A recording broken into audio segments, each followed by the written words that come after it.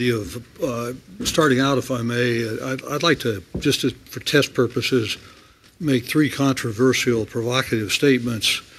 Emphasis, this is hypothetical. The first one would be that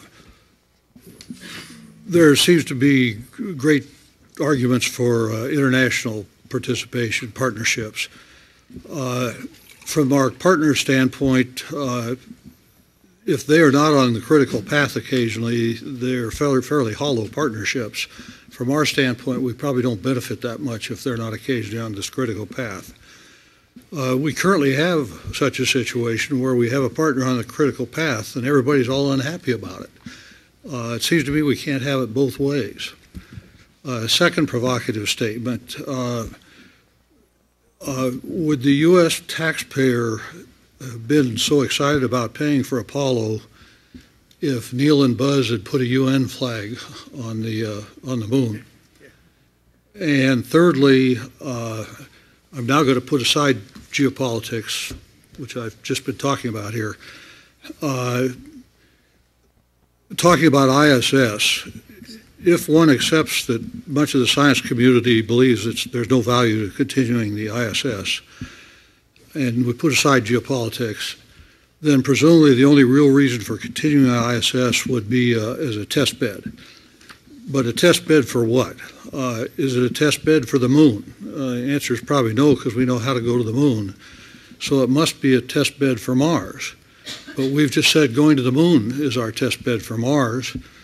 And if you don't commit to going to Mars, secondly, if you don't commit to going to Mars, does it make any sense to having a ISS test bed? So those are three provocative statements with a subset B on the third one. And you get 20 words or less. Well, let's see. Which one of those do I want to wade into first? Oh, yeah. You wrote them down? I wrote them down. Actually, so let me start with Neil and Buzz planting the UN flag, and what would the public have thought about that? I'm going to just skirt what the public might have thought about it in 1969 and just say that I don't pretend to be the expert in geopolitics, nor do I want to be, and we've got others on the panel who've got more experience than I do. But I would say that we're in a different world, and that the world of the race to the moon was a world of competition. The world of today is much more a multipolar world. It's much more a world of global cooperation. It's been moving more and more towards that, and as I'm sure Les would remind me if I didn't say it, it's really important that we align the space program. Whatever space program we come up with, we have to make sure that it's aligned to national needs, to what the United States believes is important to help it accomplish its broader goals. And I think it's you know, we all like designing rockets and we all like designing architectures, but at the end of the day, the space program is a national program, and it really needs to reflect what we as a country think is important to us today. And that having been said, I think that that I'd like to dispense with the argument that you know, we should go back to the idea of Apollo and U.S. pride and U.S. go it alone and be the leader in the space station and go to the moon and decide how to get there and invite some others to join us. I'd rather say that the illustration and demonstration of leadership in today's world is more to forge an international partnership and to use that partnership to promote a common goal. If I could add on that particular topic, this was a major theme of the recent National Research Council study about the goals and rationales for our civil space programs. And sure, we talked about alignment to national needs, but we also talked a lot about international cooperation. And we put it in the context of preeminence for our space program. And I think we all, particularly in this subcommittee, agree that maintaining preeminence for the United States is something that we do not want to give up. But preeminence does not mean dominate, and it doesn't mean dominance. And the sign today in this international global world of a good leader is not somebody who dominates something, but somebody who knows when to lead, when to follow, or when to get out of the way. And to be a good leader, you have to really be able to play all those three roles. And I think that becomes very, very important in developing our further international partnerships and figuring out the roles that we will play vis-a-vis other nations and the capabilities they can bring to the picture, even if it's on a critical path. And on that topic, critical path, I just have to take a lesson from my DoD experience, and yours obviously also, Norm, in sometimes getting cooperation in major programs, call it, for instance, an F-16 or something else. We look for partnership arrangements and we look for offsets. And those offsets don't always weigh in favor of the United States' best industrial interests. But in the long run, they end up being good for the overall good of the nation, good of the total program.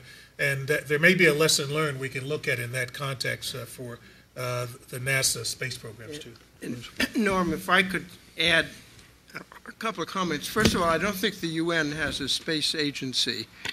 And so I'm not sure they can build a spacecraft. But in a more general sense, there's now an increasing collection of fairly competent space agencies around the world. And one can ask what together can we do that we might not be able to do alone. And in that regard, I've heard a rather eloquent definition of soft power, which is that the U.S., through technical excellence and considerate behavior, make people want to do what you want them to do. And so that's the way we can exert leadership, and I think it's possible to have national pride in the fact that we are leading the fleet. Yeah, I think I'd add one more thing on the international discussion.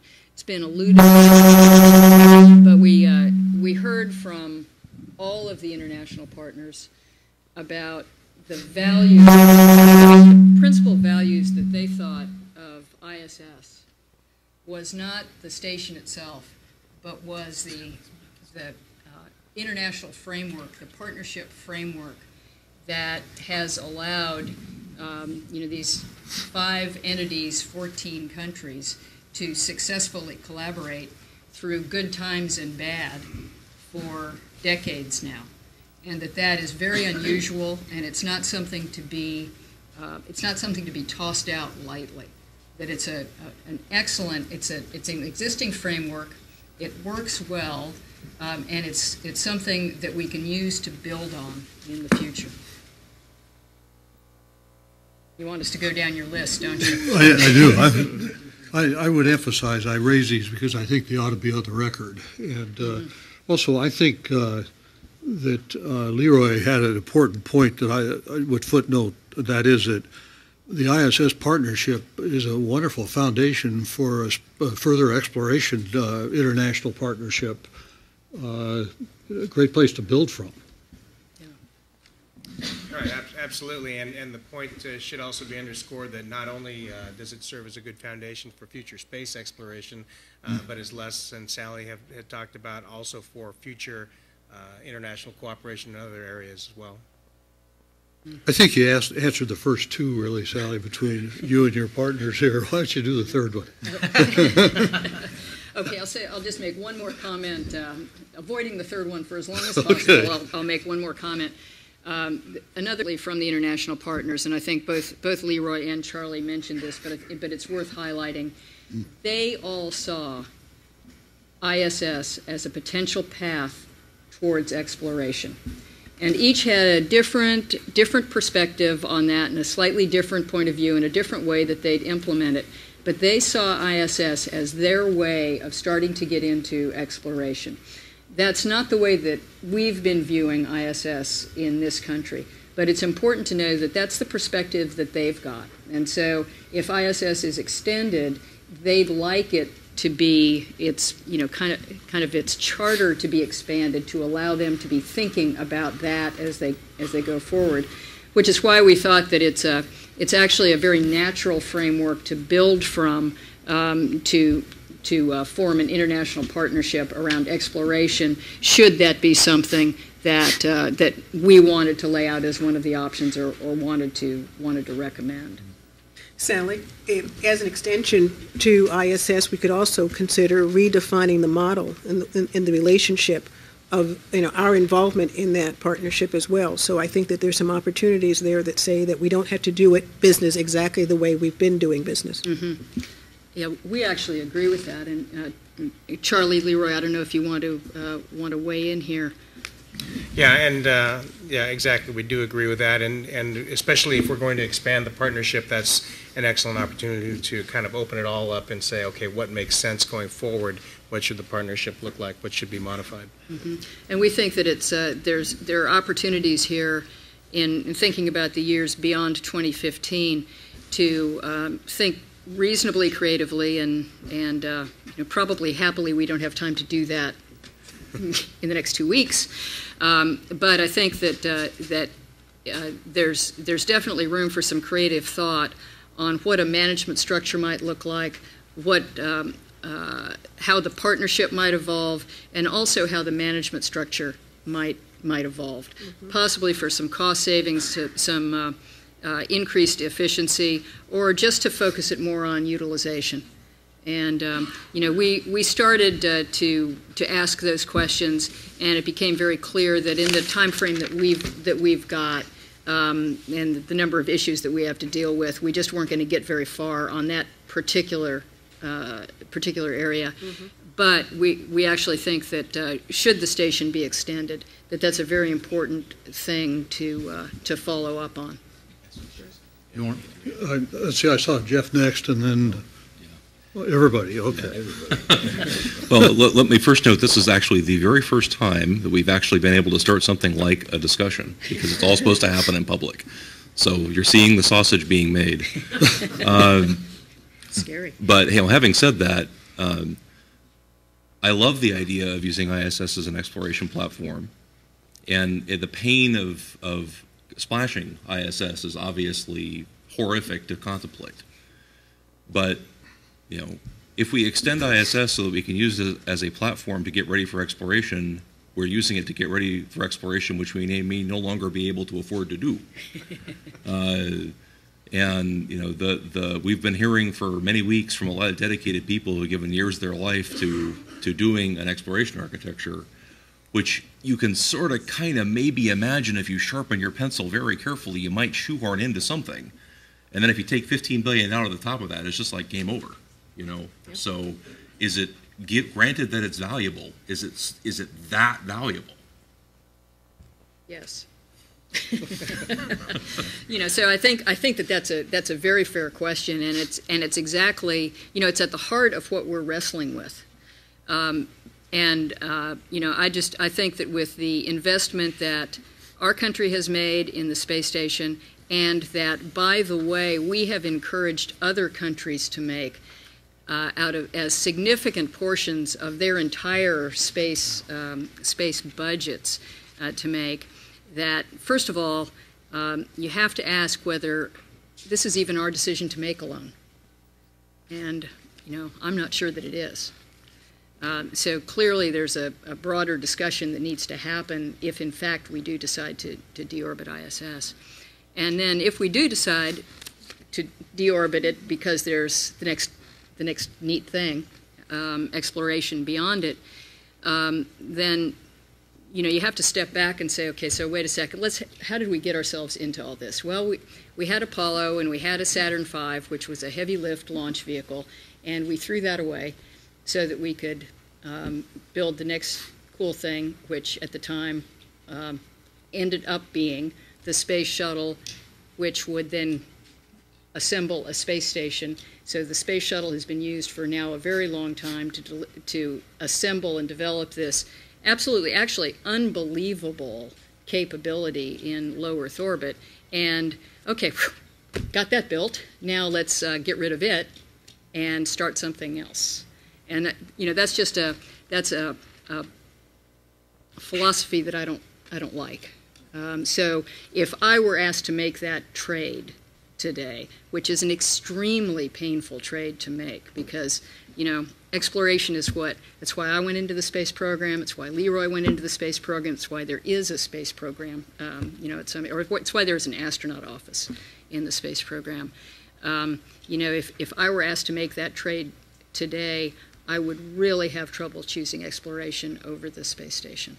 And I hope it's one, Ed, we're leaving it to your subgroup to keep that from being a trade that we have to make as a panel. May I respond, Mr. Chairman? Since you're under attack, we'll let you go first, and then we'll work down this way on the table. I think Dr. Wright has invited a response, and I will rise to it as a sort of loyal opposition to reveal to the American people that we have not, in fact, come to any decision, but are genuinely debating this. I have in front of me the task from the White House, which has 4 bullets, 3 of which are to expedite a new capability for the ISS. The second is to support missions to the moon and destinations beyond, and the third is to fit within the budget. And I think what we have revealed before us today is the beginning of the tension reflected by this charter to us, and the wisdom of entrusting this problem, Norm, to you to act in a Solomon-like way and find a solution by the end of the month, not even the end of the decade, as Kennedy gave us. But while the arguments put forward by my colleagues, each one of which individually is entirely rational and sound, en masse, they propose a policy of continuation. And it is always comfortable for organizations to propose continuation because it's what you do and what you know, what your stakeholders are engaged in. But the essential policy of continuation which has been proposed is to take the 2 programs which have absorbed the vast majority, if not all, of the human spaceflight budget of the nation for the last 20 to 40 years in the case of the shuttle, and to extend them an additional 5 or parts of 5 years each. We don't propose the second. Well, for several, you have a proposal that goes and has several flights out into the period up to 14. Only in that's one. That's only one. In one of the series. That's actually not our. I want to be clear. That's not our recommendation. We're making no recommendation between our 3 shuttle scenarios. You have proposed options which go this far. We've proposed 3 shuttle options just to span the trade space. We are suggesting, however, among the ISS options, that the ISS continue in some form. But what this essentially does, in view of the understanding that we have, as Jeff started to get at, of the fixed cost, marginal cost structure, is that the effect of this would be to push off exploration probably within the fixed budget constraints by a not incommensurate amount of time. So that the policy proposed by the President in 2004, reaffirmed by the Congress in 2006 and 2008, invited by the new President in 2009, would in fact not be implemented until well into the next decade. I think that this is something that really does reveal the fundamental tension that we're struggling with. And I'm not trying to pick a fight, even though I'm happy to fight. I think that's why they put us so far away from each other. I'm here on your other side. Here, so. But this is in some senses, and tomorrow we hear from Bo about just how easy or difficult this is in order to support from a launch vehicle perspective. But it is a real difficult challenge, and I think once again this is something that the committee has discussed. And actually, Ed, you're not going to be surprised to hear that I actually agree with you. I mean, I think that our subgroup, we had the shuttle and the station to look at, and we've looked at them and we've come up with options on one and a point of view on the other. But I think that what this is really revealing, besides the difficult job that we've all got collectively to try to mesh what our subcommittees are uncovering, is that just as Norm said at the beginning, NASA has traditionally been given broad goals and inadequate funding. And you can't expect the agency to achieve grand and glorious goals and if you're not going to give them the resources that are required to do it. And if our group showed nothing else, we hope it showed that NASA has not been given the resources to support this vision that now 2 presidents have been supporting and that a Congress has been supporting. These are the people that should be giving the agency the money, and the agency has not been given the money, and we're looking at the result of that. So to try to fit a program into this budget that already isn't enough, and to make it, more grand and glorious, is almost falling into the same trap of saying, yeah, we really want to do something cool because, we all love this stuff, and we want to be doing cool things. So, you give us $20 and we can do anything. And so I think that part of our job is going to be to not let the administration and Congress put NASA back in this box, and to make it really clear that if you want this program, you have to pay for this program. If you want this program, you have to pay for this program. And you can't cut the corners and start cutting back the costs, even in the out years. And just to show the agreement that we're violently in here, I think, Norm, this reflects on something the committee has discussed in its subgroups, which is this, what we've come to call NASA's conundrum. This is sort of NASA's conundrum at the highest level, which is that the agency really doesn't, in the current budgetary structure, have the resources to continue a world-class, world-leading space program, and also simultaneously develop the next step in a world-class, world-leading space program. And this is the tension, in some senses. My group has to examine what we will do. Sally has to examine what we are doing, and the two don't staple together inside the budget. But I think the thing that we have to do is be sure that we don't continue to choose the program for option A and the budget for option E.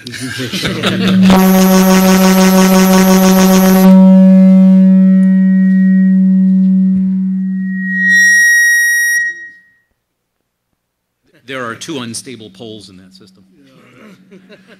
At least. Okay. Let's see who's next. Okay, well, it's your turn. Okay. Well, I see the value of ISS. It's a potential destination for growth of commercials. Wonderful. It's a wonderful test bed for international cooperation. And if we want to do some of the things we will hear from Ed, we will need to learn how to do that more. I hate destruction of a perfect asset. And I think we ought to think, I don't know if we can think all that big, but we ought to think bigger and paint some scenarios which involve usage of that asset. What I have a little bit of a problem with is today, for us to commit ourselves or declare before we heard from Ed, is that we should make ISS as a part of every scenario. It's too early. We need to look at it as an integrated picture. Launch vehicles, ISS and SSP, and Ed's beyond LEO scenarios, and then only then we can look at the integrated picture of these several scenarios and see how we can make or make not ISS fit into these scenarios. In my opinion, it's too early today to suggest that we should do every scenario, which we haven't heard yet, to say that ISS is part of each one of those. But I do believe that we ought to have more than one scenario that does involve extension of that valuable asset for the reasons that We agree that we don't want to make that decision today, but we wanted to get it out on the table today as our recommendation that it be included in every scenario, because I know that you folks are doing thinking around budgets that are very likely in many cases already taking that assumed savings so that you can build larger programs. And so we want to have it in your minds as, in the next day and a half, as you're getting ready to present your options of certainly, number one, appreciating what you're doing if you take that money for the exploration program, and also begin to just think about, just expand your thinking a little bit now that you've had a chance to hear from us for literally the first time on this particular subject. So I think that's, as I said at the beginning, our goal is to come out of this week of the, kind of the discussions and the debate with some decisions on what we've suggested and some more integrated approaches. Let me call on Chris, and then I think we've got one more comment. I just wanted to add to what Sally's saying. And, Bo, I don't disagree with what you're saying. And like Sally said, we wanted to get that out on the table because we have each independently and then collectively agreed that the benefits outweigh the disadvantages of keeping ISS around until at least 2020. But agree that as a committee it's too early to say, okay, we can't have any option paths stitched together that don't keep ISS. So, but what we have to realize is that we've heard very strongly from all the IPs that if in fact we end this in 2016, they haven't come right out and said it, but I think we can forget about having international participation in exploration. Okay, Chris, and then Jeff, and then I'd like to wrap this up to keep us somewhere in our schedule because we want some public time. Thank you, Mr. Chairman. I'd like to give a set of reactions to the comments we've heard so far today and then ask a few questions. I think I've heard 5 arguments so far for extending ISS, and I characterize 2 of those as political, 1 as political with a strong technical component, and 2 as basically technical. The ones I find most impressive are the ones with a political component. The first is just this sort of fundamental absurdity of deorbiting a $60 billion investment 5 years after you finally get it operational. The second is the importance to our international partners and what that portends for our ability to engage them in future exploration, but also the possibility that this could be a useful model in the future international partnerships, although if we're going to use it that way, it actually has to somehow be extended to other areas of intergovernment cooperation. There has to be some thought given to how to do that. The third argument, which I consider to be potentially extremely important, is encouraging the private sector to develop a variety of new ways to have competition in getting cargo and then ultimately humans to orbit, the COTS encouragement that we've been talking about. If, in fact, station can be used that way, then in fact there's an argument, and I don't know where I come out on this yet because I don't understand it well enough, there's an argument that extending station in fact ultimately is an enabler for getting beyond low Earth orbit because it would help us potentially solve NASA's chronic problem by relieving NASA of the need to get us to low Earth orbit, having the private sector fill in what we know how to do, and then having NASA concentrate on the more ambitious type of exploration. So in fact, I see a potential that the argument for extending station cuts both ways with respect to getting beyond low Earth orbit. And if it's the case, and we'll talk about this on Thursday, if it's the case that we can't get beyond low Earth orbit, even if we send station into the ocean in 2016 in the budget that we're given, then maybe what we need to think about is how we have to change the current paradigm a bit in order to actually get to where we want to go, which is certainly out into the solar system. There were 2 technical arguments we've heard, and Norm's questioned both of them. I just want to circle back for a moment to them. One is the potential that we'll be doing important science on station now that we finally can have a full crew complement on it. I'm open to that argument. What I want to make sure we do as a committee, though, is that if we make recommendations that they're highly credible. I don't want to go down the path again where we try to pretend where we make claims about the science that are going to be achieved on station, and the scientific community looks at it and it's a joke. There's an argument that I would very much like to hear for the value of the science that will be done and whether it's worth the $10 to $14 billion investment that's going to be required to keep station flying. I'm open to that. But if it's not a major component, we shouldn't try to sell this extension on that grounds. I personally doubt that it's what sells the extension, but I'm open to that argument. Same thing for using it as a test bed. Another technical argument. If there's an honest technical argument to be made there, I'm very open to it, and I would love to see station be used that way. But again, I don't want a kind of vague overselling of station. I'd rather us be very clear about what it's good for and what it's not so good for.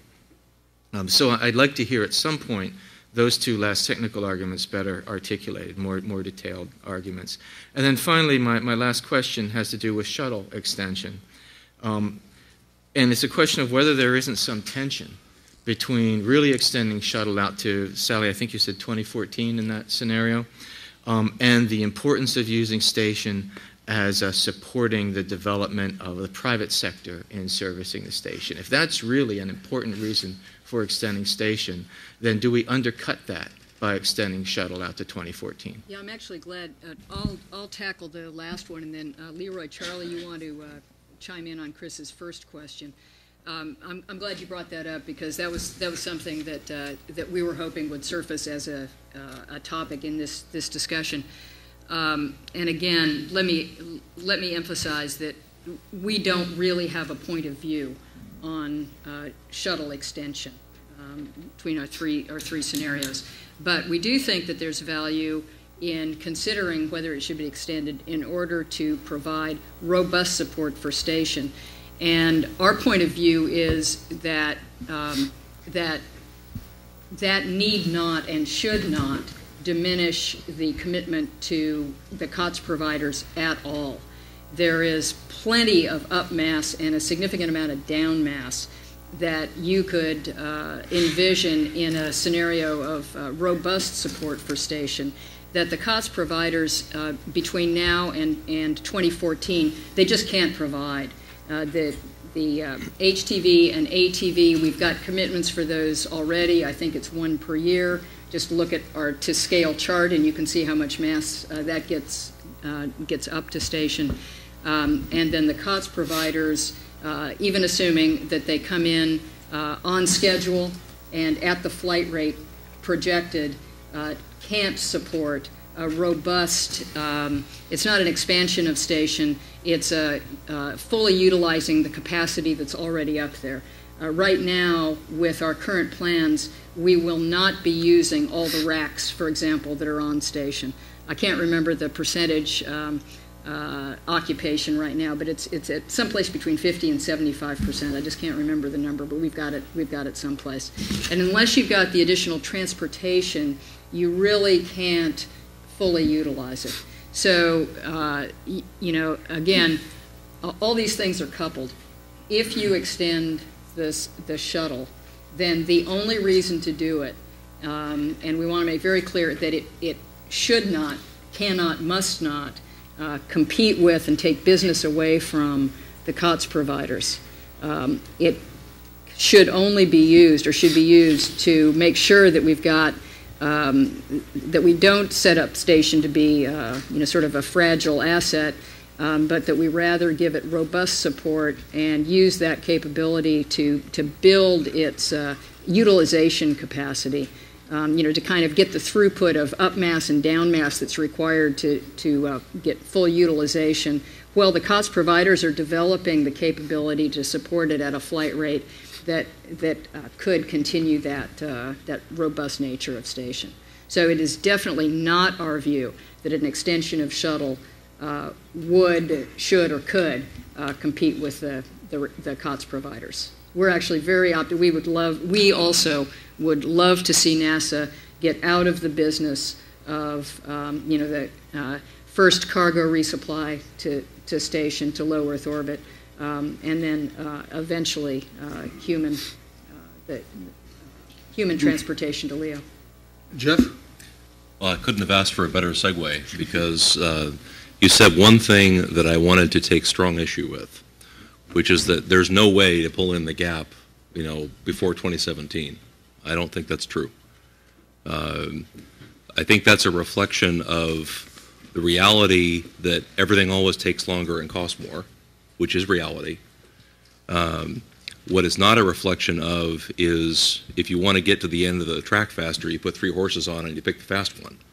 And we have in these emerging commercial providers the option of some alternatives that are cheap enough that we could actually afford to buy a couple of them and pick whichever one comes out faster. And does that guarantee that we're going to pull the gap in? No, it doesn't. But you're really not talking about pulling the gap in. You're talking about assuming it will stretch out.